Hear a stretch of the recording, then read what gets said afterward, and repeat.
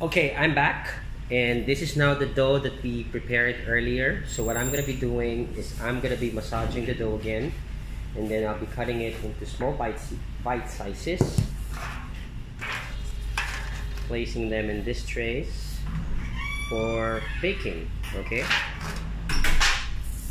so first we need some flour. Let me just grab the flour. We will be needing the flour for dusting, okay, so that it will not stick to our work table.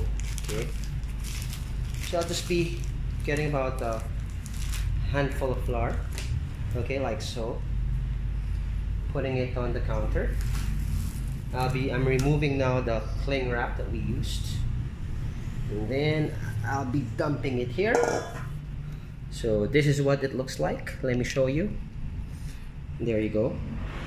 Okay, so on the next screen, on the next video, what I'll be doing is I'll be showing you how to massage the dough, how to relax the dough, and then we'll be cutting it into small pieces. We'll be rolling it, and then we'll be putting in some I feel like I'll be putting in some cheese and butter inside, like a simple ensaymada, but I haven't really decided yet, because I really would like to put some jam inside, natural jam, the apple jam that I'm making right now, which I think will be done in the next 30 minutes.